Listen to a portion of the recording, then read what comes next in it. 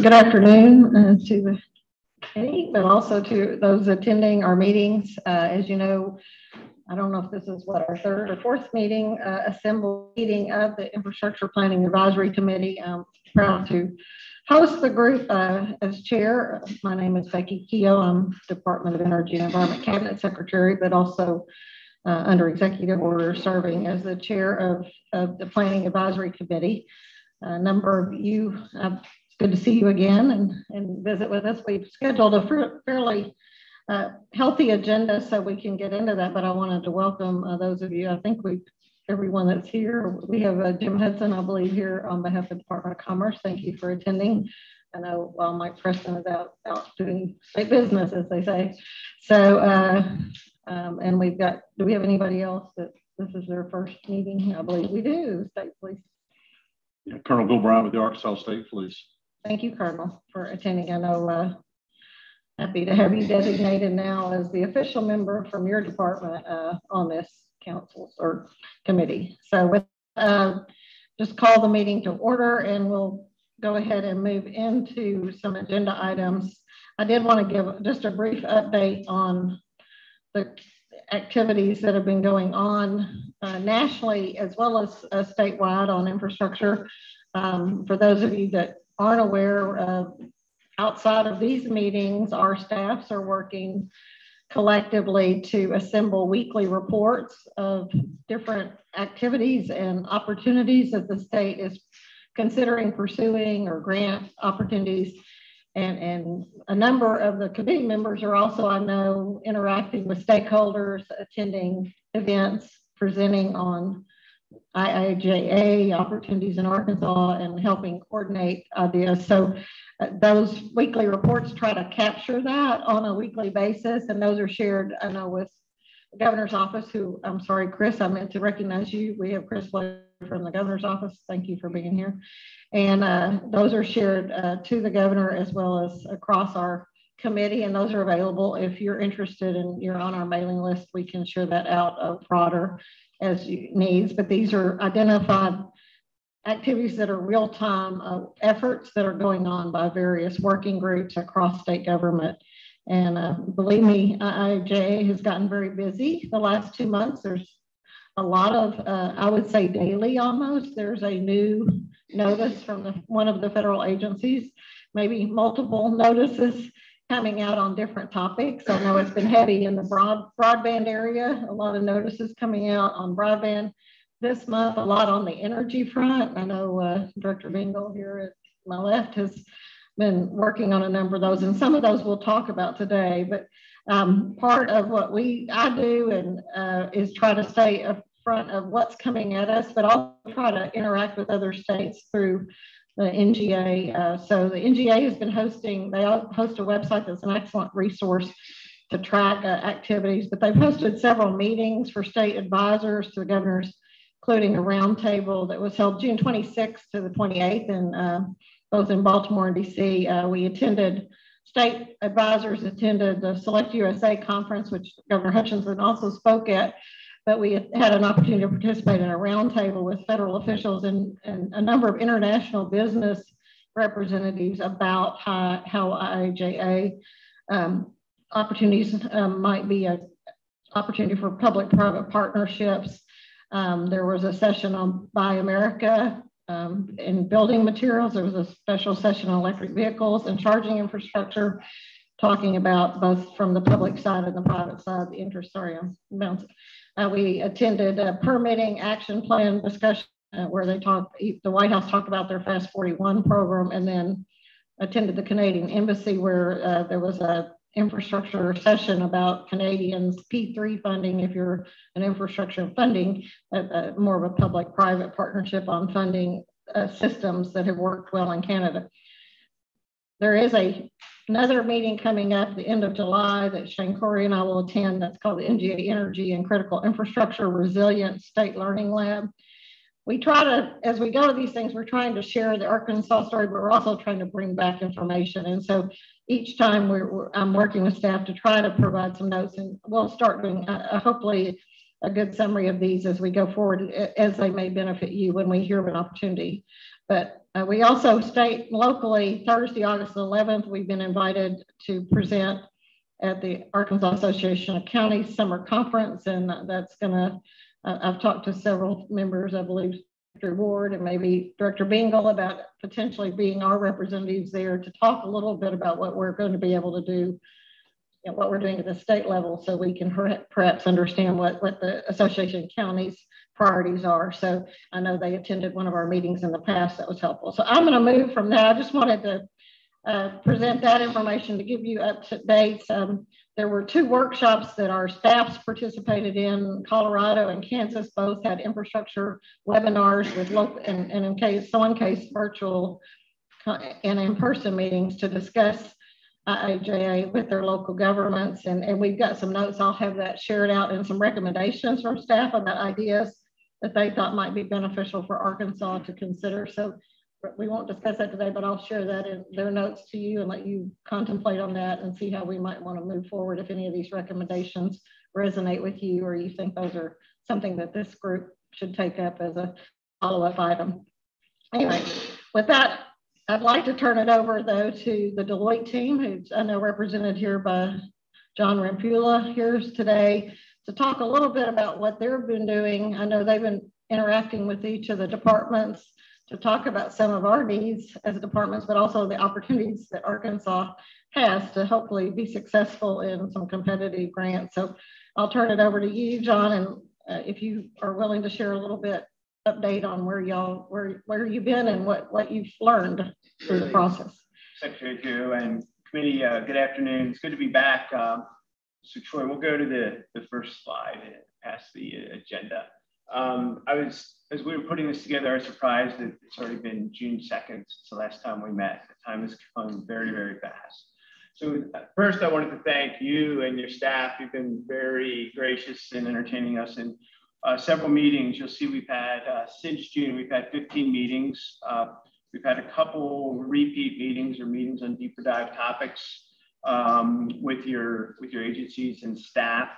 Over this past month, it's been very informative. Those first set of meetings have really been trying to understand where you're at, you're thinking, kind of where you may need some assistance from us, and I'll talk about some of the assistance that's been identified to date. So again, it's been a great partnership. I've been able to attend most of those meetings, and I really enjoyed them and learned a lot about where you may have some needs. Moving forward, some of those needs that have identified to date, we're working on a few statements of work now, largely with E&E. We're going to meet after this meeting on a few that we have in progress, but some common themes that we're seeing where you may need some support that were within the bounds of the MSA around strategy. It's my practice. I call our strategy practice. Grants prioritization. Many of you met Damon Armini. Damon is on vacation. We're going to take some time off, but the grants team, I think, sees a real opportunity to kind of help either with grant reporting has been a kind of a common theme to help with reporting and analytics, to grant writing where permissible. We can't help in the broadband area. And the other area that stakeholder engagement support services, having worked in and around government for 23 years, is something that we can never do enough. So I think stakeholder engagement support services continues to be an area, change management communications, that we see opportunity. I will mention that if you do, as you're kind of moving forward with your planning, if you want to meet with us again, we're more than happy to come back and meet, for additional sessions. If you feel you need any help or you need any additional information, you can reach out to me or Heidi Green. We're the two partners leading our work. Heidi leads all the work in Arkansas, and I'm from our strategy practice. So in the coming months, we hope to continue to engage with you and your teams as you further define, refine your plans, and identify areas for help. But in addition, where you may want some access to subject matter expertise as well. As I mentioned back in June, we're a large firm with an energy practice, transportation practice. I think recently we were able to bring some of our carbon experts from our commercial practice to have a pretty good conversation with Fish and Game. So more than happy to convene experts. Cyber is another area I know has been of interest. So don't hesitate to reach out to Heidi and I. We're here to help, available or not, in any area, but we'll continue to be your primary points of contact going forward. Next.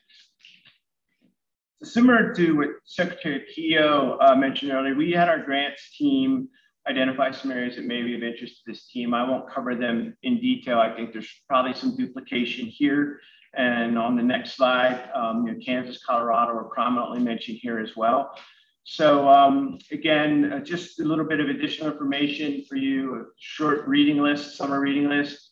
If this conjures up any thoughts, ideas, or need to speak with us or desire to speak with us, again, let Heidi and I know. Secretary mentioned NGA. Heidi couldn't be with us today. She's ill. She fell ill after NGA. There's a connection there. But at NGA last week, one of the things Heidi shared with me is that she continues to view the committee here as leaders. Commissioned back in December.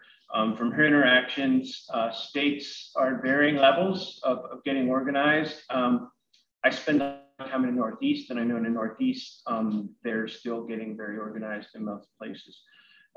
So her counsel to me was, you're far ahead, and it's going to take some time. I think everyone's still trying to understand, the legislation and the monitoring the various websites. But she wanted me to relay that the committee here seems to be a great idea and leaders. The next slide, the last slide that we had by way of update today, I think similar to Secretary Keogh, is our grants team was calling through where the largest dollar opportunities. Transport continues to be of keen interest across the country and infrastructure. Broadband, obviously, transportation, EV, and then power, energy, and resilience. So I think that Secretary Keogh, we are kind of tracking the same information and see the same opportunities as you.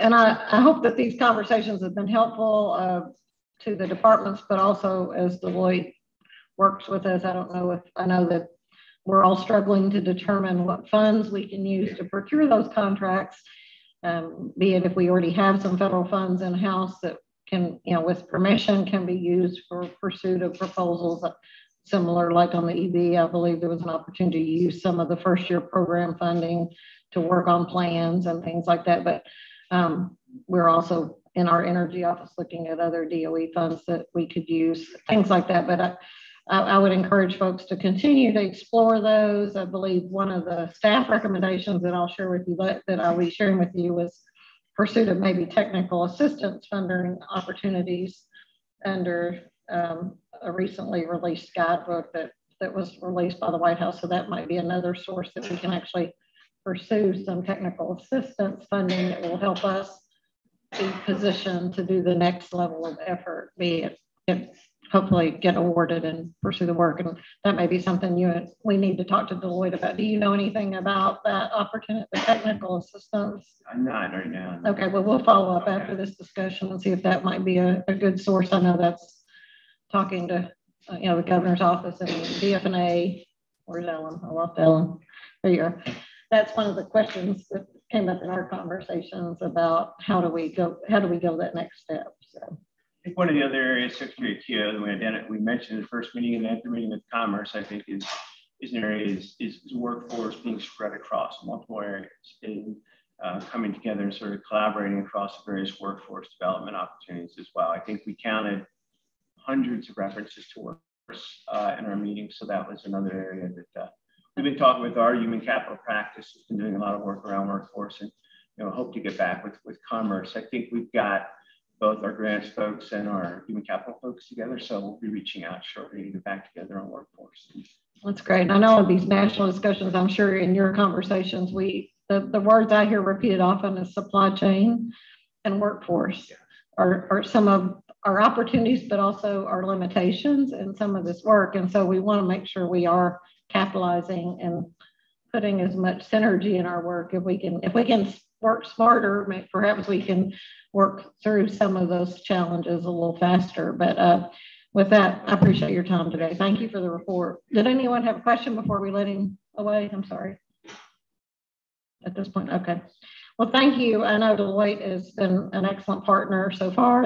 It's a new relationship. We'll continue to build on that. So thank you for being here today and for attending.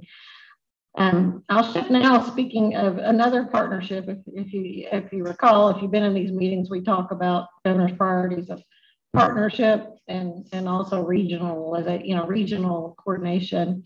And we can talk about that. But one of those areas that highlights both those strengths is our next agenda item, which is our electric vehicle plan update. And I guess, turn it, Director Tudor, it's your report, but I believe we've got a planned introduction that may start over at Department of Energy. So do you want to open it up for a moment about just introduce the team, or how do you want to handle that? Well, sure. It has been a great partnership, and we're moving forward, and we've made great progress, and they're going to update us on that progress today. Mitchell Simpson, first up from the Department of Energy and Environment. I'm not sure of your title, but Mitchell's been a great partner. We're just working well together and getting this done. So Mitchell, I guess I'll turn it over to you. Good afternoon, committee. Mitchell Simpson, Director of the Arkansas Energy Office, which is an entity of the Department of Energy and Environment, or E&E.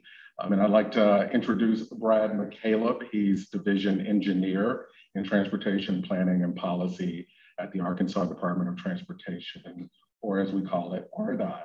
So for the last few months, E&E and RDOT have been collaborating on Arkansas's electric vehicle infrastructure deployment plan, specifically in response to the National Electric Vehicle Investment Opportunity, infrastructure opportunity. So Troy, could you go to the next slide, please? So Director Tudor and Secretary Keogh asked us to come provide a short update on the planning process so far. So as you see from the agenda, I'll provide a quick overview of NEVI, as we call it, the National Electric Vehicle Infrastructure.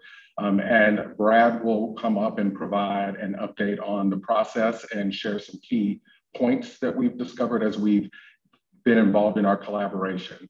And then we will allot some time for discussion. So next slide, please. So the National Electric Vehicle Infrastructure Formula Program, or as I said before, we call it NEVI, is a $5 billion grant program that was established by the Bipartisan Infrastructure Law to build a national network of 500,000 electric vehicle charging stations by calendar year 2030 along federally designated alternative fuel corridors. To make sure everyone understands, an alternative fuel corridor, you can think of it as a series of a certain alternative fuel distribution, in this case, electric vehicle chargers, that are located along an interstate or other major corridor for the convenience of the traveling public. So NEVI will provide funding to states, including Arkansas, over a 5-year period to strategically deploy electric vehicle charging stations, as well as increase access to electric vehicle charging to folks who travel across state and even nationwide in electric vehicles. So what you'll see throughout this presentation, as I mentioned earlier, are some key updates and key points that we've discovered and that we've inputted into the program as we've worked with our stakeholders throughout this process. It's important to note that this plan is based on proposed rules. So some key points are subject to change as we reconcile the plan with final rules as we begin working through that process. But as of now, what you'll see are the key updates as they are. Troy, could you go to the next slide, please? So Arkansas will receive $54.1 million in NEVI program funds over the next 5 years, beginning with $8 million here in calendar year 2022. Arkansas will be required to build out the interstates and alternative fuel corridors before being able to move on to other roadways in the state. Some examples of alternative fuel corridors in Arkansas currently are portions of I-30 Interstate 40, I-49, and recently Highway 412, portions of Highway 412 were designated as an alternative fuel corridor. So once we are certified as fully built out by the U.S. Department of Transportation, as I mentioned, we'll then be able to move on to other major roadways or routes of significance, as you'll hear us refer to them throughout this presentation. Next slide, please. So what does fully built out even mean? So fully built out means that there is a charging station every 50 miles within 1 travel mile of an exit. It also means that they must be publicly accessible direct current fast charging stations, or as we call them, DC fast chargers, with at least 4 150 kilowatt DC fast charging ports that are able to provide that charging simultaneously, or charge 4 vehicles simultaneously. So that means 600 kilowatts of energy on demand per hour must be available at these charging stations. The other factor or characteristic is that they must use combined charging system ports. So that's a specific charging port configuration that most electric vehicles use. We often get asked, what about Tesla? Tesla uses a specific charging port that is different from this. So currently, Tesla stations would not be eligible for this funding unless they change their charging port configuration to allow use by other vehicle types or other electric vehicles. It's also one interesting fact when we talk about the charging demand of 600 kilowatts. For comparison's sake, the average home, about 2,300 square feet, uses a little bit under 900 kilowatts a month in electricity. So as I mentioned, these chargers must provide 600 kilowatts on demand per hour. Next slide, please, Troy. And so this slide here details the 14 components that go into the electric vehicle plan that E&E and RDOT have been collaborating on. This plan is due August 1st, and the U.S. Department of Transportation has committed to provide a determination on our plan by September 30. But this slide here illustrates the 14 components. Some particular points I'd like to point out, some of the more critical points include the state agency coordination, which E&E and RDOT have been collaborating, as well as engaging other state agencies in a working group to develop this plan. The public engagement piece is also critical. We've had ongoing discussions with various stakeholders, both independently and collectively, to get input on this plan. There are equity considerations. The plan does require that at least 40% of the benefits go to underserved areas, if you will. Not necessarily the funding, but just the benefits must flow. And then we have to be attentive to workforce considerations. Workforce training, as you heard John mention, is throughout all these investment or infrastructure opportunities. And then another key point is that we have to be focused on cybersecurity to make sure that with these stations being data connected, the malicious code doesn't get inserted to compromise a vehicle or charging station. So next slide, please, Troy. So with this, at this point, I'll turn it over to Brad to come walk you through the process to date and to provide some key updates. Brad. Thank you, Mitchell. No one warned me what a good public speaker Mitchell was. I'm kind of regretting following him. But Secretary Keogh, thank you for the opportunity to come and present this information to the committee today. Troy, if we go to the next slide, please. So one of the first things we did was to create a project management team and hold weekly meetings of the project management team. The team includes key RDOT staff, as well as E&E, Division of Energy staff, and staff from the Arkansas's US DOE designated Clean Cities Coalition. Next slide, please. We brought HNTB consulting firm in to assist us with the development of the plan. They are a national architecture and engineering firm with a focus on infrastructure solutions. HNTB has worked with RDOT on many historical and current projects. They're also assisting 9 other state DOTs and the District of Columbia in development of their plans. Next slide, please. A major component of our stakeholder engagement was the creation of the Electrification Working Group. We held meetings with this working group in June and July. At the meetings, members were provided with key NEVI program information related to strategic decisions and discussion and input. The working group was also shown advanced versions of key components of the draft plan for their review, comment, and additional feedback. Next slide, please. To engage with the general public in a timely manner, we hosted a virtual public involvement session on June 21st. And I say timely because when we started work on developing this plan, we had 8 weeks to get it completed and submitted by August 1st. So we're moving very quickly. There were 84 participants that attended the virtual session. After the formal presentation, the project management team members responded to questions that were posted online by the attendees, and a recording of this event has been posted to our NEVI website for public review. Additionally, fact sheets and frequently asked questions and other resources related to NEVI have been posted on that website. Next slide, please. On Tuesday, July 12th, we posted the draft plan for public review and comment. That comment period is open until 11:59 p.m. on July 19th. So tomorrow, just before midnight, if anyone would like to go in, review that plan, provide your comments and input, we would appreciate it. This plan has also been provided to the Federal Highway Administration's Arkansas Division Office for their review. And we've also sent the plan to the Federal Joint Office of Energy and Transportation and requested an advanced feedback before our official submittal on August 1st. Next slide, please.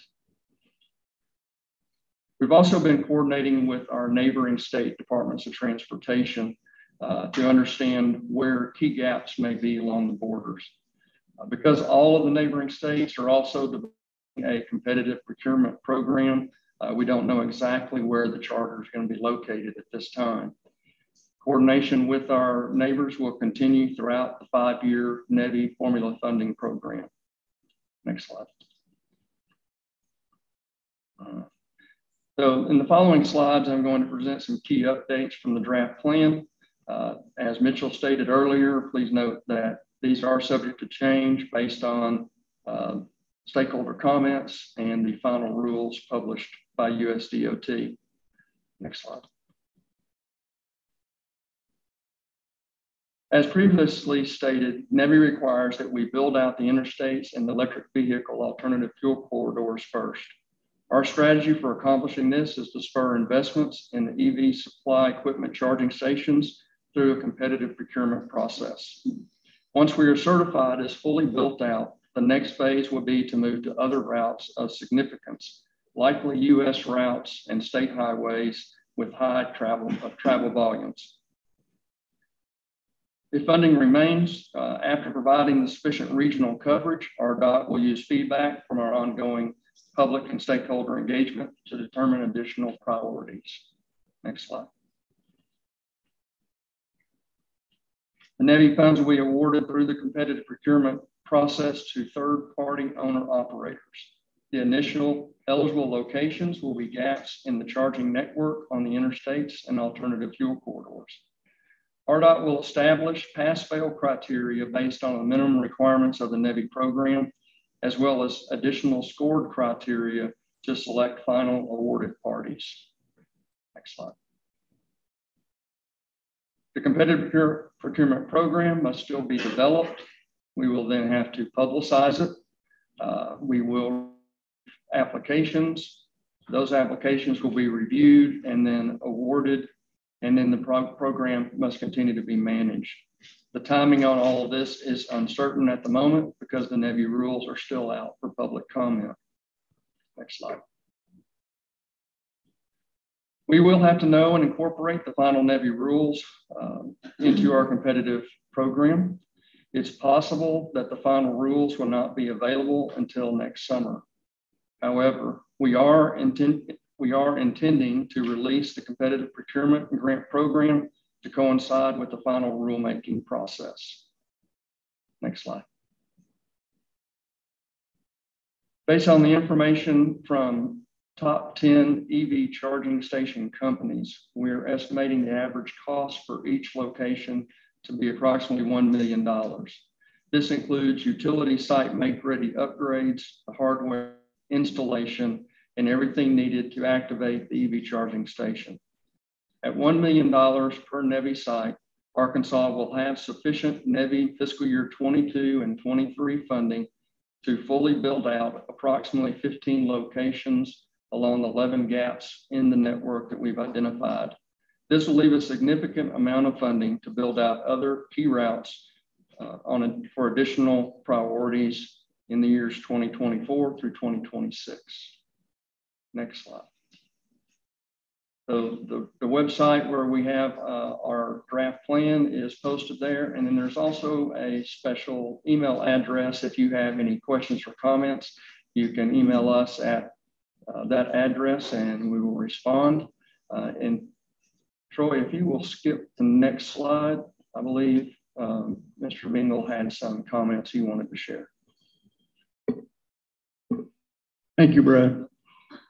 Director Tudor, I just want to congratulate the team you assigned to this process. It was an excellent team, and it was a real privilege working with all of them. I served on the electrification group as well as the internal management team, so it was an excellent opportunity to work together, two different agencies. So I appreciate that. But the real person behind this is Brad's counterpart, Aaron. He's not here, so pass that on that Aaron's name was mentioned. He was the glue that held the committees together. I wanted to follow up a little bit because as you heard, there's $5 billion for EV infrastructure. In addition to that, in the infrastructure bill, there's an additional $2.5 billion for EV and electric or alternate fuel vehicle fueling. Split between $1.2 billion for EV and $1.2 billion for alternate fuels. Those are competitive grants. This particular grant to RDOT is a formula grant. That $2.5 billion will be competitive grants.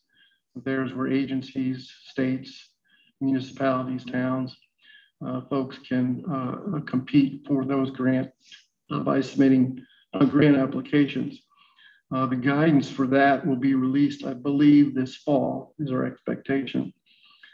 Our plan is, we've been in conversations with Deloitte, with E&E, is to prepare to submit the competitive grant to, as you look at the slide, the red area, there are additional sites that NIVI would address once the major routes are built out. But that's 4 years or so down the road. Our hope is to apply for the competitive grant through E&E and in consultation with other state agencies and groups to build and develop a plan that would provide funding for beyond the NEVI sites. And that would be on the game and fish sites, for example, parks, other more rural routes and rural locations. So our hope is to build that plan once that guidance comes out and then build on to what NIVI is, which is really geared towards the major highways in the state. Go next slide. So if you were to look at this map, what you see, and it's kind of colored, there's a light yellow, obviously the blue, the red. These are the traffic patterns, traffic usage in the state for the roads. NIVI is obviously going to build out all of those colored highways, and you see there's 65 and the other interstates. And certainly NIVI will address those highly traveled state routes, but all the other areas in between may or may not get funding through the NIVI program, but that's where we hope this competitive grant then will be able to fill in those areas of the state not covered by the NIVI program. We go next slide. It's not to my slide. Backwards. No, there's about 20 additional slides. Oh, this is, go backwards. There we go. So I just wanted to bring that up, that even though when folks look at this plan and they don't see sites, locations beyond the major highways, we do have something in the works to continue on that build out into the more rural areas of the state using an additional competitive grant process through the infrastructure bill.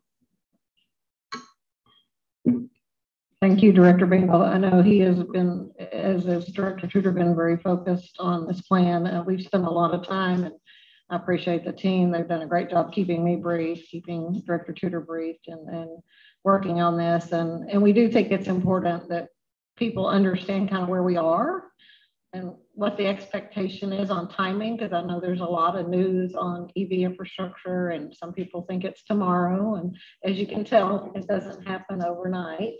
So what we were trying to do is make sure we manage some expectation, but we want and desire this infrastructure to be rapidly deployed if we can. Rapid is a relative term when you talk about a 5-year window, but that's an important emphasis that we're making to be ready for the transition of fleets as we know have been announced. So we do want to make sure that's coming to meet not only our general public needs, but our commerce needs, our tourism needs, and our agriculture needs, which also has some opportunities I know. But we're also pursuing a hydrogen corridor type designations. We will begin that process shortly, working with the states of Louisiana and Oklahoma through our Halo Hub proposal.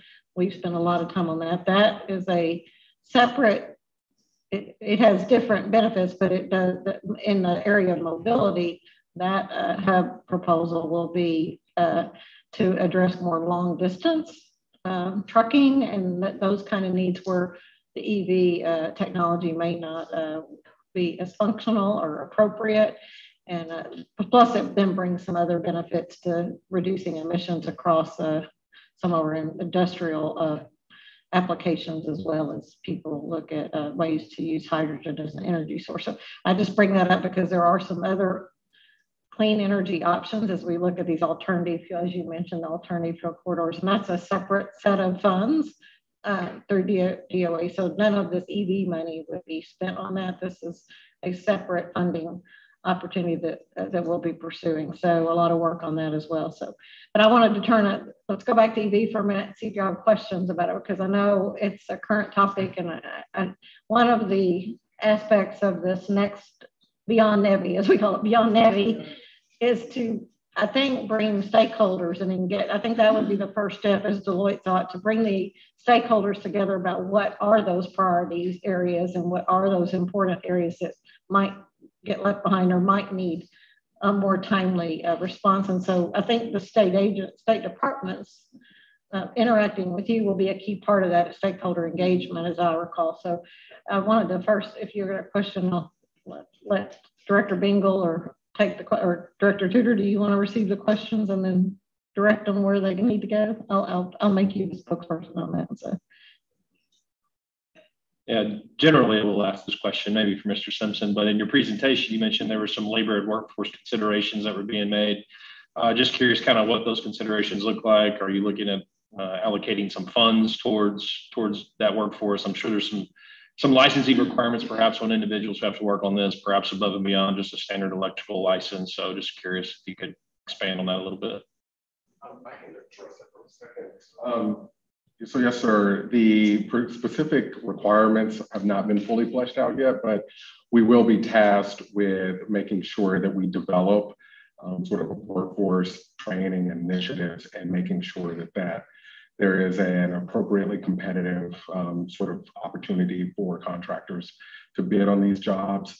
But we also need to be considering diversity of workforce in all of those initiatives. So it's just essentially about making sure that we have a broad set of workforce, making sure that we have certified workforce that can deploy these this charging infrastructure, if that's helpful.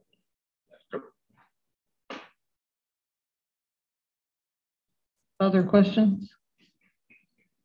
I know the utilities have been key partners to that end as far as, you know, how we deploy this technology and making sure that supply chain needs are going to meet, but also that, like you said, workforce development is going to be critical.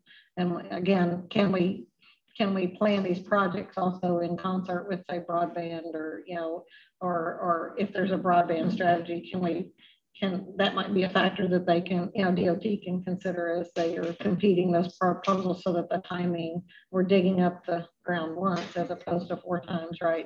We don't want to dig up a new highway, do we, Director Tudor?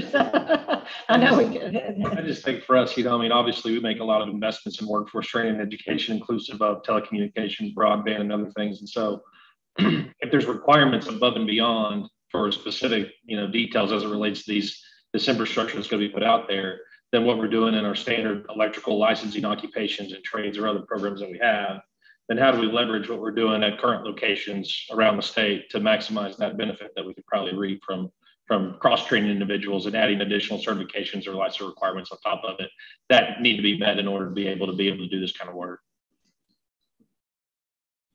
Come up. To that point, Mr. Waits, there is an additional requirement for electricians. My understanding is that's going to be made available online. So it's a course that they can go in and take online, receive that certification so that they'll be eligible to work at these charging stations. Thank you. Great information. Oh, one more question down here.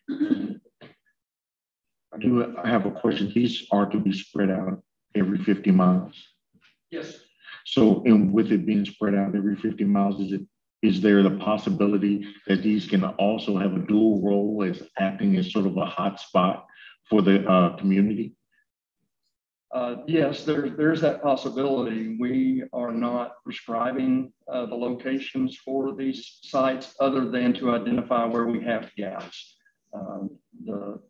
RDOT's position is the private sector would be better at identifying those locations, looking at all the factors that have to be taken into account. But I did mention we would have additional scoring criteria. Some of those would be what types of amenities are available either at the site or near the site. Obviously, it's going to take some time when an individual stops at the charging station to charge their vehicle. So we would like for them to have something to do rather than just sit in their car. Hopefully things that would contribute further to the economy. So. Thank you. Yes, sir. Yeah, you may want to clarify the match requirement, how the funding works, because I know it's 54 million of federal, but I believe there's a match requirement of that. Yes. From the private sector, whoever makes that proposal to actually install. Is that correct? Yes. Troy, if you can go back to slide 19. So that's it right there. So this shows how much federal funding we are scheduled to receive each year of the program, and then the required matching funds. So it is an 80-20 federal match, and that would be the minimum match requirement for the applicants through the program. That's good to know. So 20% on as proposal, as the consultant, whoever comes in with the proposal would then put up that 20% investment, be it yes, ma'am, a private entity or utility company, whoever is the proposing entity that would make the actual investment. Correct. Whoever is submitting the application for that site. Okay, thank you. Just to make sure I understood you correctly. So on this slide here, you said, for example, on year 2022, that each station or each charging station is about $1 million. So you're looking at how many stations? Well, for the funding that we're going to receive in fiscal year 22. So first of all, we will not receive this funding. It won't be released to us until the plan has been approved sometime toward the end of September. Then we'll receive the fiscal year 22 funds. So there's a portion of that the department has been allowed to use to pay for the consultants, which we are paying the match for that federal funding that we're using for consultants and some set aside for administrative costs. Other than that, there will be the $8 million in federal funding. I guess what I'm really, trying to ask is the number of stations. If we're looking at $54 million grant, you're looking at 54, maybe a few more with the matching part stations that are going to be funded by this over the entire program. Is that generally speaking correct? I'm sorry, I did not catch part of that. So if you're looking at $11 million, $13 million with the matching grant for years 2 through 5, is that fair to say that we're looking at funding 13 approximately stations per year, or maybe? Yes, sir. The first year a little bit less? Yes, sir. So if you had 54, 60 stations, how close to being, what was the term? Fully built out? Fully built out does that get you? Right now, we're estimating that we would only need 15 additional charging stations in the state to reach that fully built out status. So it goes a long 15 way. to $20 million to reach that point, and the remaining funds, then we could move into the next phase. Okay, thank you. And that's for existing designated corridors, the 15 for this first year. For the interstates. For the 15 state, yeah, it's for 30, 40, 49. It doesn't go beyond the 55 or some of the other areas that are not only alternate fuel corridors. Is that correct? Okay. Correct. So we will see some build out after that. Yeah. So it's not the state one, it's the state one, it's the build out of the existing designated area. Now, we do have 5 charging stations in the state that were constructed by private sector that meet all of the NEVI requirements. So we have those in place already. And some of you may have heard, but General Motors announced either Friday or over the weekend that they have signed a deal with Pilot to install charging stations at their facilities, their trucking facilities. And from what I understand, those are going to be 350 kilowatt charging stations nationwide. Brad, you might also want to, under the NIVI funding program, unless it's changed, each of those, even when we have fully built out and we go on other state routes, they still have to meet the 600 kilowatt construction. We haven't received that word on whether you can right size those yet. That's correct. At this time, we haven't had final decision on that situation. We are hoping that we do not have to meet all of the NEVI requirements in those other locations. We would like to be able to right size them depending on the population of that area, depending on the traffic volumes and those types of considerations. And the reason I bring that up is because while we're looking at the competitive grant also is that if you have to put $1 million site in a very rural location with that much energy usage, you may not have, number one, the energy, and number two, you may not have someone who wants to invest that much and bring up the match. So we're hoping to right size those and put less than 600 kilowatts in some of those rural areas. But at the very least, maybe we'll get a competitive grant, which then can go beyond just a one site or level 2s and things like that. I know we have several other agenda items, so I probably appreciate the information. Hopefully encourage everyone to review the plan that's online. If you have a comment, get it to DOT by midnight tomorrow. But this is an ongoing conversation. So I don't, as they said, the rules are dynamic right now. We don't know when those federal rules will be finalized. A lot of the specifics that are in the proposed rules, and there's a lot of detail in those federal rules that these proposals, once the awards are made, these contractors are going to have to meet a lot of requirements. Because they're nationwide requirements, it may be different than what they've done before. So with that, I appreciate the work. I'm sure all of you are excited about the opportunities, but I'm going to shift now to Secretary Ward from the Department of Ag and allow you to also introduce your federal counterpart that I believe has been gracious and patient online with us for a virtual presentation as well. So thank you. Thank you, Secretary Keogh. Appreciate that. And Wes Ford from the Arkansas Department of Agriculture. Want to give just a quick update on our involvement with the IIJA and what we're looking at. So for us from a department, really kind of two pieces in particular. So one is forestry.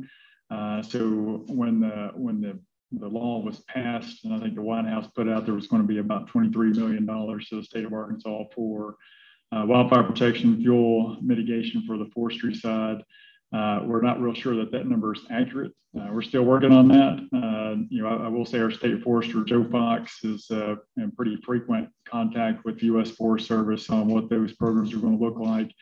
Even has a call with him tomorrow to talk about it some more. Forest Service keeps saying additional guidance and information is coming, and they keep saying it's coming. And so we're still waiting for it to come. But more to come on that. But if you look total across the state of Arkansas, 19 million acres of forest land. We'll get some funding that will help with wildfire protection and fuel mitigation, but comparatively speaking, it will be relatively small compared to other things. Most of that money through the law that was passed is for forestry and wildfires was targeted mostly for the West, as most people would imagine with the large wildfires that are taking place out there. But we're involved in those conversations, and we'll certainly share what impacts that has on Arkansas as we move forward. The second piece is larger for sure for us, and that touches on the natural resources side and our water programs coming through existing programs within the state, the Hypoxia Task Force, as well as our state revolving loan programs. Some additional funding coming there, $528 million or so for the SRFs, but that number is a little bit misleading. But I will let our Natural Resources Director, Chris Kalkwaser, talk a little bit about that and kind of what that looks like and how we're planning for that. And I just appreciate Chris's leadership on that topic. Thank you, Wes. Yeah, so as Wes indicated, we're expecting around $528 million over the next 5 years for water and wastewater projects. It sounds like a lot of money, but in a recent needs survey that we did across the state, it was $5 billion in need. So these are a lot of our small rural water and wastewater systems across the state, especially with population decline. They don't really have the ratepayers to pay for these systems for major capital construction projects. So this is very helpful. For this current year, we're expecting somewhere around $93 million. Again, sounds like a lot of money, but only 46% of that can actually be used for a traditional water, wastewater, capital improvement project. Some of the funding is specifically for things like lead service line replacement. In fact, 46% of the money is tied specifically to that one thing. So that's improving lead service lines from the water main to the house. So that's not like a community's water main. That's actually the service lines going to the houses. So that's something that we're working on with the Department of Health. In fact, we just held 2 meetings inviting stakeholders to come in and let us start talking about how we're going to do that. The other is emerging contaminants. And I know our ADEQ counterparts could tell you what those are, but those are chemicals right now that we're not treating for, but a certain percentage of the funding has to be used for emerging contaminants, about 12% of the fund. So this is something that we'll be implementing over the next 5 years. It's additional funds to an existing program. So we already administer both the clean water and drinking water state revolving funds. So this is a plus up to those existing programs. Right now, we'll apply for a work plan. So we have to submit a work plan or an intended use plan to EPA, and then we'll apply for the funding. One thing we're waiting on, there's an American Rescue Plan decision for water, hopefully coming soon. So we're trying not to confuse the two because they have different requirements, different match, that sort of thing. So anyway, that's it on the SRF programs. Wes mentioned hypoxia funding. Because Arkansas is one of 12 states that participate in a hypoxia task force, we'll receive about $1 million a year to implement some water quality practices in certain areas across the state. We'll also be able to do some additional water quality monitoring. We have another opportunity with emerging contaminants for small and disadvantaged communities. This is something new that just came up, so we're looking at that. And potentially stepping up and saying, yes, we want the funding, and then applying for those dollars. And then last, we have a couple grant programs that we're looking at through FEMA. The Natural Resources Division, we basically are in charge of inspecting about 431 dams across the state. So there's 2 dam programs. Under one program, the National Dam Safety Program, we're requesting about $122,000. What that's going to do is it will allow us to hire another dam inspector, but also allow us to hire a consultant to essentially come in and do a rubric and some analysis on the damages if some of our dams failed. Unfortunately for us, or fortunately for us, how you want to look at it, a lot of our dams are in rural areas. So if you look at loss of life or loss of property, they're typically not going to be a lot of loss of life because they're in rural areas. But yet we don't compete well for federal funds because of that. So this is something that we want to come in and address. I know my counterpart here, Chris Fracey with Game and Fish, they've got a lot of dams, but it's hard to find funding to fix those dams if they've got things wrong with them. And last, we have a high hazard potential rehabilitation grant program that we're applying for funds for 2 specific dams in the state. And then last, we've been having lots of discussion with the Association of Arkansas Counties and with Deloitte about unpaved roads program in the state. That's a program that we fund and we work directly with counties. They're very eager and interested in trying to find structure funds out there that may boost that program. So those are areas where we're working. I'd be happy to take any questions on the water side. Does anyone have questions? Not gonna jump that easy, are we? I have one. Can you tell me where the irrigation or flood control, how does that fall into that funding mix? Is that a separate pot of money since it's not really a revolving loan, or is there a set of funds that help our areas on any kind of stormwater management or is that more a rescue act? I don't know. Yeah, it's going to be more rescue plan. Right now, if you look at the Infrastructure Investment and Jobs Act, most of it's for those traditional water and wastewater type projects. Obviously, like the dam programs, I mean, that gets into some flooding aspect there, but request funds under the American Rescue Plan for water, wastewater, and stormwater on top of what Infrastructure and Jobs Act is for that. Thank you. It wasn't a hard question. Anyway, well, good. Do you want to go on and continue to the next speaker then? Wes, would you like to make that introduction? We sure can. Okay. Yeah. We have another question. Oh, I'm sorry. We certainly have a broad host of partners within the state of Arkansas, especially on the ag side, ag and water. And so we're pleased to have Mr. Keith Husky from USDA Rural Development with us today. And we'll turn it over to him. Hopefully the audio comes through. I know he's joining us virtually to talk about their involvement with the IIJA and what role they will play. So Keith, we'll turn it over to you if you can come through.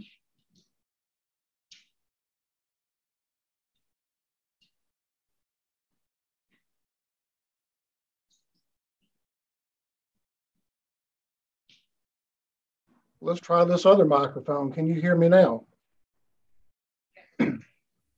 Yes, we can. Okay. Well, we can't see you. Yeah, we can hear you, but not see you. But thank you. Well, do you want to see me? It's fine either way. I wanted you to understand. If you wanted to be on camera, it's fine. Either way you want to do. Well, we'll try putting myself on speaker. Well, there you go.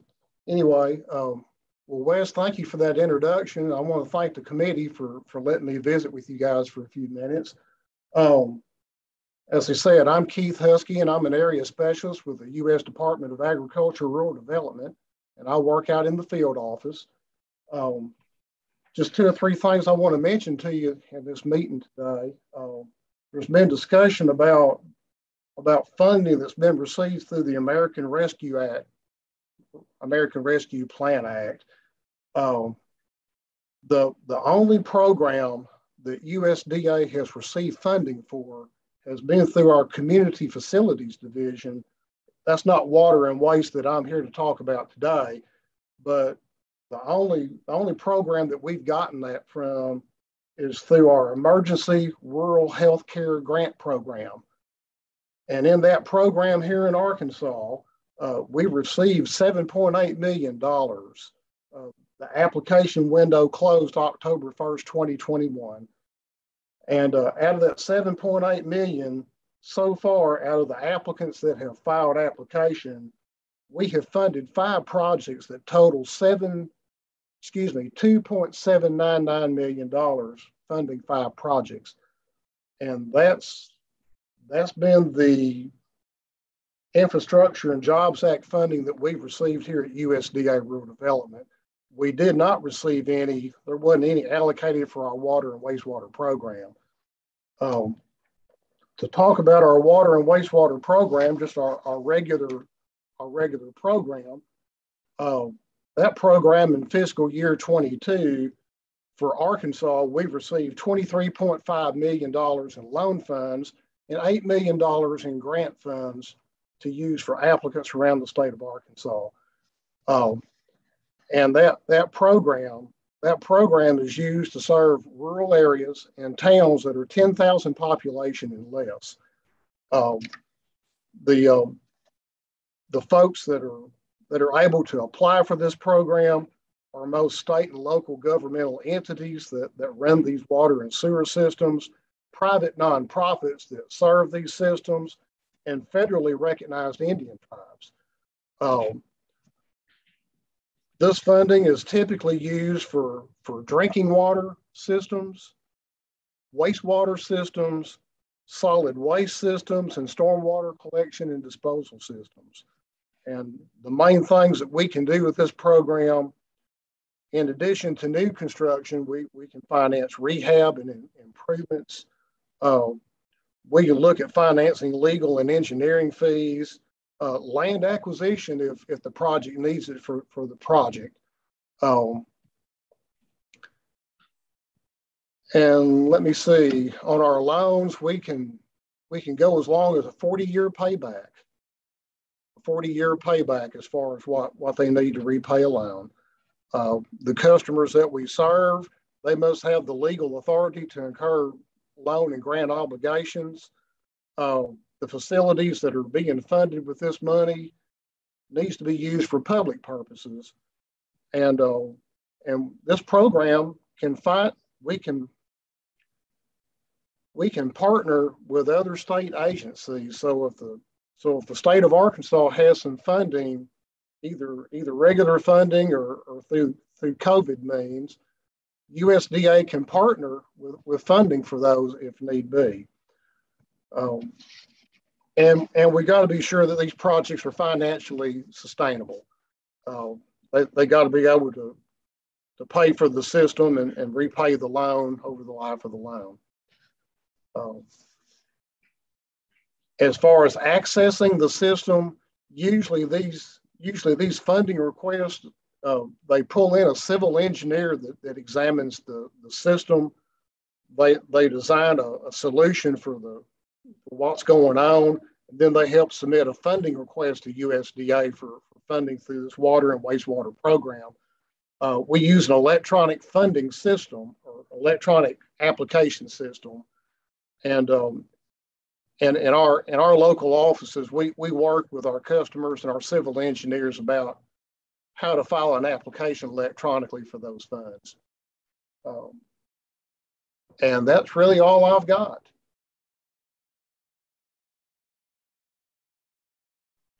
Well, thank you. I do have one question. It may go back to Secretary Ward or Director Closure.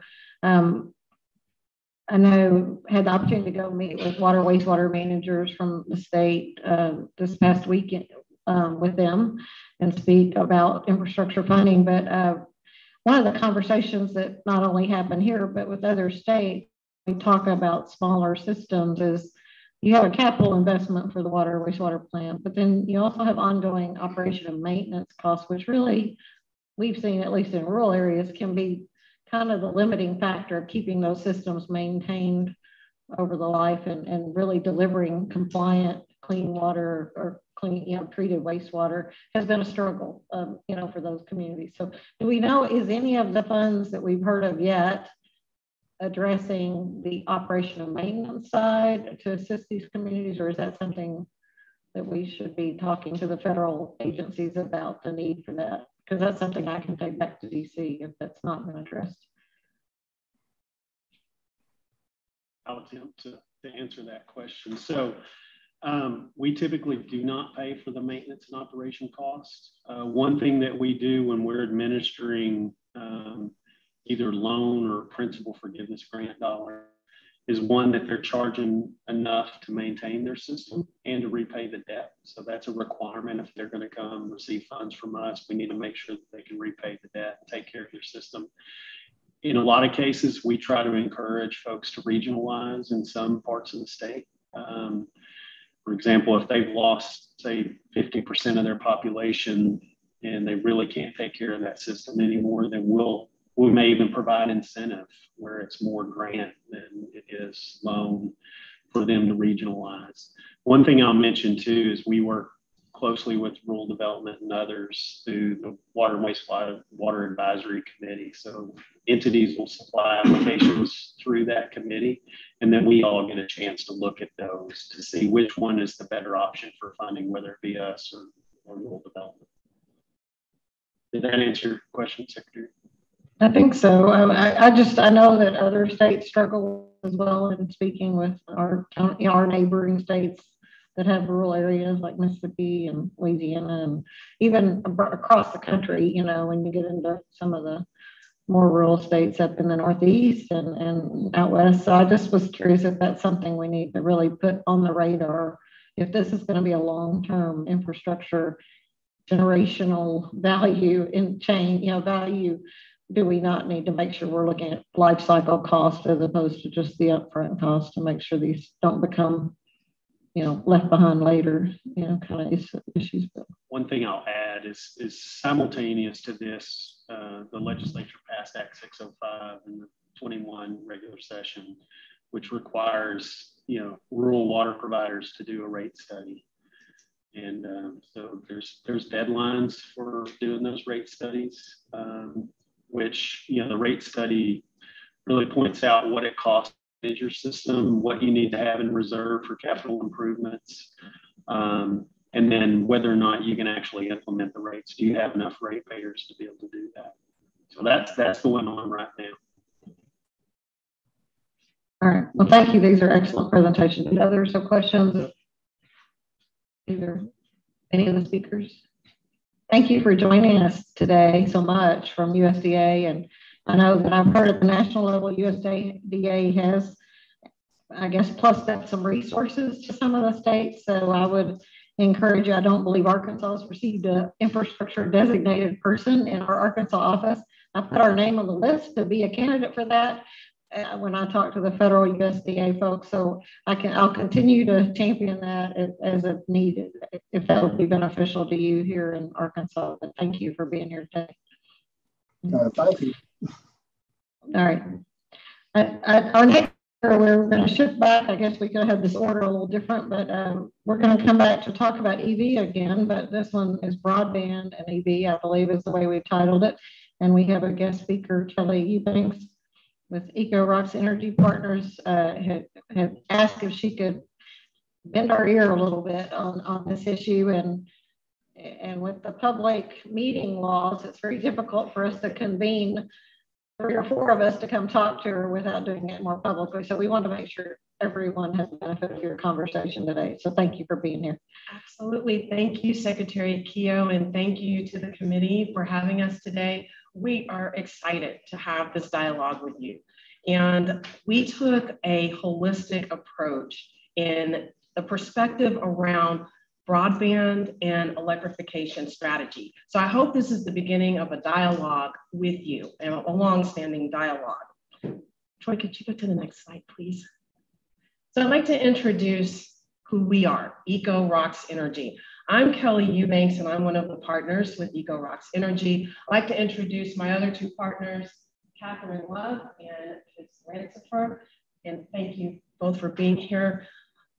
our goal is to provide solutions, customized solutions. And on this slide, I want to point out just a few of these things. The engineered customized solutions, funding alignment. One of the things that's really key when you're tackling these types of initiatives is the funding that's out there, there's opportunities to layer that funding. And so we pride ourselves in looking at solutions in that way. Project implementation, project management, and post-implementation analysis. Our thought is that when you're attacking an initiative like this, it's important to tell the story, not just that we did it and that the dollars were spent, but what was the true impact to the communities that were served with those dollars and those efforts. Next slide, please. So in this dialogue today, we'll be looking at broadband as an enabler for an electrification strategy. And the reason that we took that approach is that our thought is you can get a lot more out of the funds that you apply to this effort by looking at it that way. The gentleman from Energy and from RDOT, they spoke about Wi-Fi enabled charging. Well, our thought is, in addition to just Wi-Fi enabled charges, why couldn't you take that broadband infrastructure and allow that infrastructure for broadband to reach communities that need broadband access that don't have it today? And so we'll take a deeper dive into this, but this is the concept that we are bringing before you. Next slide, please. And now I'll introduce one of our partners, and you'll hear about all of them before this is over.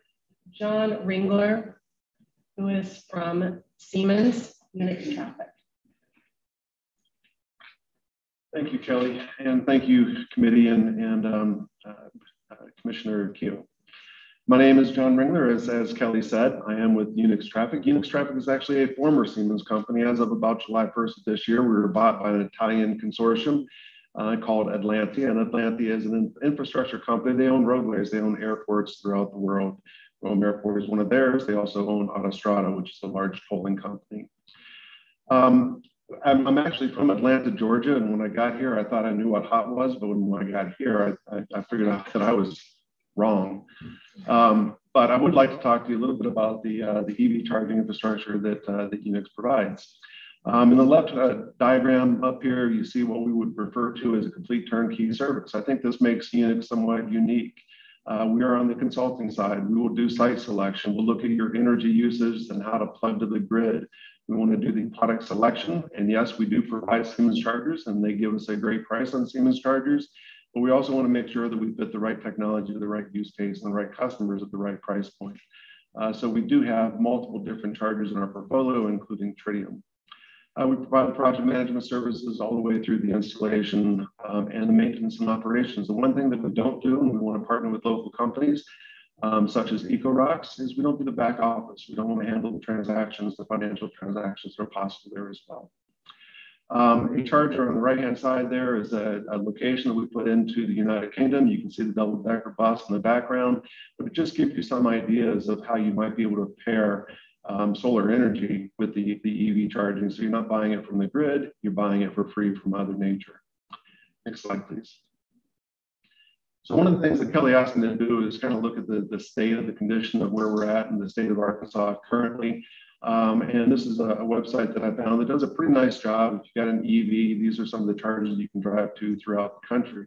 And as you, next slide, please, as you drill down here a little bit, we're going to take a look at Little Rock, and some of the things that jumped out at me, you probably won't be able to see this on the slide, but there's little icons in the center of those, the little bubbles that are up there. And one will be a T for Tesla charging, and as was mentioned by RDOT earlier, or Department of Energy, Mitchell, that those are not necessarily compatible chargers. So if you go out and you buy a Tesla, yes, you can buy an adapter that you can get a CCS charge, but if you got another vehicle, you're not going to be able to use those Tesla charging stations. Another little symbol inside those icons up there is an X, and those are chargers that are actually currently not working.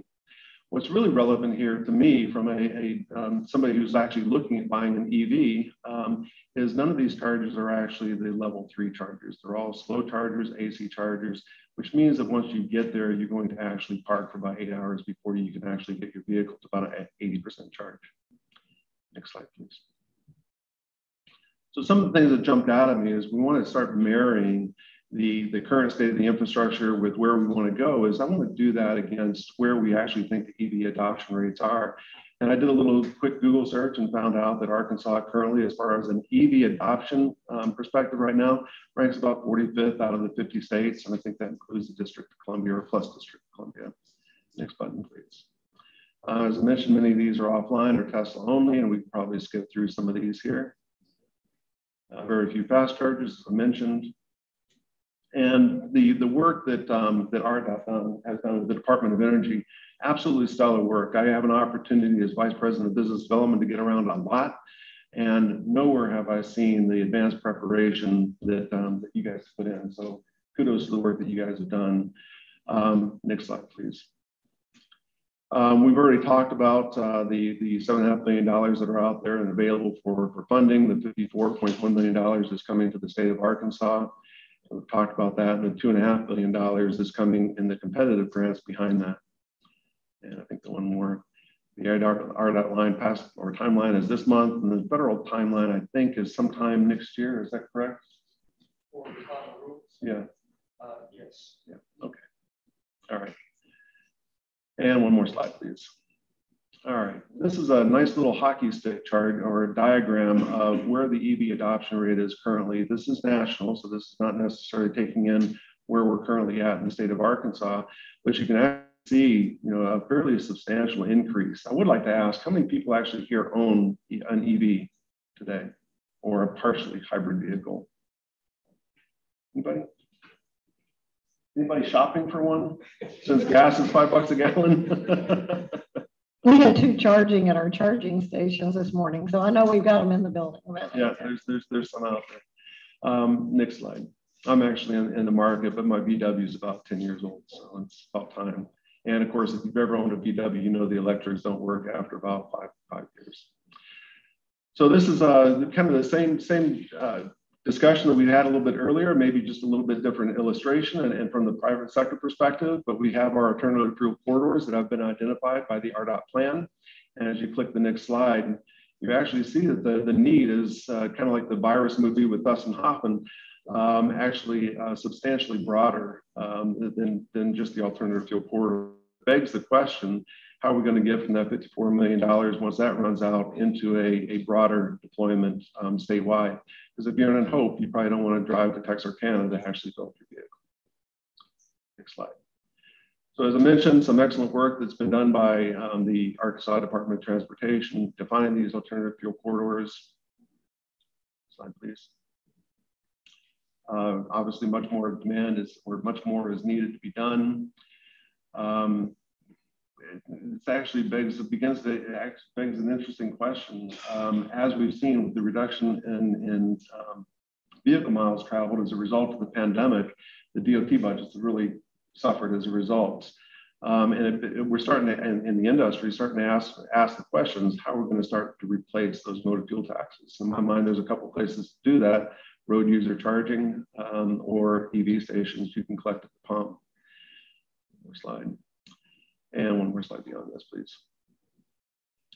So we're actually finding as a private entity or a private business, they're looking at doing a lot of EV sales and providing these turnkey services. Who are the customers that are actually coming to us right now? And the vast majority of the customers are coming to us from the private sector. This was a business model that we did, a pro forma business model for a hospital system not too far from here in a different state. And they wanted to do 96 chargers just as a pro forma here. Those 96 chargers were going to cost them about $4.1 million. Now that was a mix of some level 3 chargers, with probably the vast majority of them were actually the level 2 chargers. We actually began then to project revenue, and we wanted to project revenue after those energy costs. So as we did that, we wanted to actually take a look at a gross margin after energy costs, and you see the green lines. So there's a startup in 2023. We actually plan to complete the installation of the chargers this year, a startup in 2023, and then we actually start hitting pace in the 2024 through the 2027 timeframe. The red lines that are coming off of that represent your operations and maintenance costs. We talked about operations and maintenance budget. And in this case, we looked at maintenance. We want to provide a white glove maintenance for this particular commercial entity. So that's around $600,000 a year on the maintenance, and then the back office support as well, and those financial transactions representing about 20%. So just a pro forma, but with this pro forma alone, we're finding that there's not only a tremendous amount of interest from Siemens Financial Services and sitting on their billions of dollars to deploy infrastructure across the United States, but also from several other entities as well. So it's a very exciting opportunity to be in this industry. I don't know if I mentioned, but we have been doing this work for the last 10 years, and we do it in 25 countries with a principal footprint in the United Kingdom. And I think that's it. So Kelly.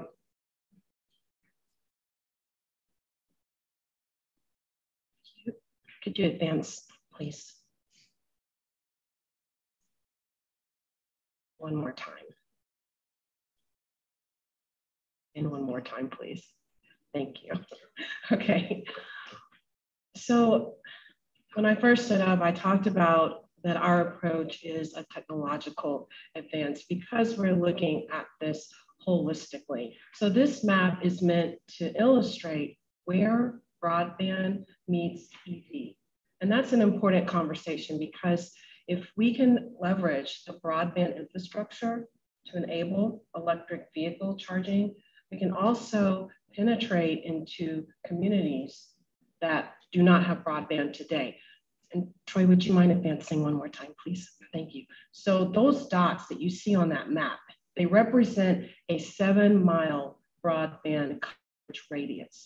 And this is meant to illustrate what you could actually do when you are tapping into a singular bucket for funding. You can, to say it in a layman's terms, 2 birds with 1 stone. You can accomplish 2 things with that funding. There's some cost data up there, but the key takeaway here that I'd like to leave the committee with is that this allows the state to allocate its funding in areas that just aren't reachable today if you look at these 2 initiatives separately. And that's where we feel that the innovation and the synergies lie. To advance, please. So I mentioned our partners, and I'd like to introduce Al Adjaho from Resify. Al, would you wave your hand or stand up? Great. Resify is a company out of Georgia as well. That's a broadband leader, a leader in installing fiber and other broadband solutions in both rural and underserved communities. And one of their most recent projects is doing the fiber for Atlanta Hartsfield Airport, as well as also laying fiber along the Atlanta Beltline to reach underserved communities. And so we didn't have enough time to get into a lot of the use cases with data because we've got 15 minutes.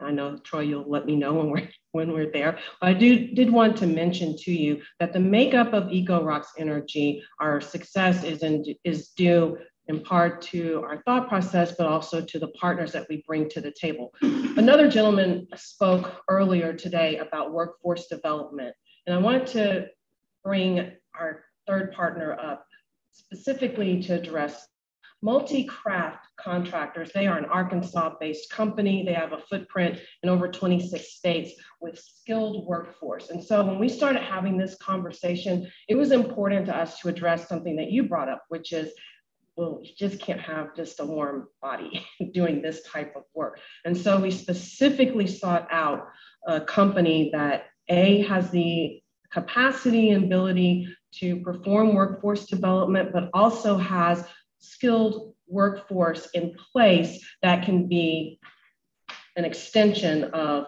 the efforts were we to be able to partner with the state. So that was also part of the thought process here. It's very important with anything that we do that dollars stay in the community, that they circulate locally. Could you advance to the next slide? So our proposal to you today is a pilot. We want to prove this out. We'd like to work with you to select a site, put in broadband, put in electric vehicle charging, and come back to you and tell you this is the outcome of that. We believe that it will meet the desired outcomes that you're looking for. We believe that we can show you the alignment with funding. We believe that we can show you the social impacts to the community. And that could be a number of things, because broadband access and electric vehicle charging together, they do things such as they empower a community when it comes to telemedicine, empower community when it comes to mobility, empower a community when it comes to education. These are things that are important to multiple stakeholders. And so I would ask that the committee consider our proposal to do a pilot. And you might think, okay, well, what if we said yes today? You have some ideas. Yes, we've got several sites that we would love to put before you for consideration. And with that, could you go to the next slide, please? And so with that, I'd like to just close out with some key takeaways. And if I were to sum this up with one key takeaway, looking at it holistically gives you the most value extraction out of the level of effort and the funds that you're going to have to put against this. And so I would ask you to strongly consider a holistic approach here. And we are welcome, here welcoming questions. We'd love to have a dialogue with you. We are going to stick around and we'll be able to have a dialogue if you want to do that after the meeting. But certainly we appreciate the committee's and any thoughts that you might have.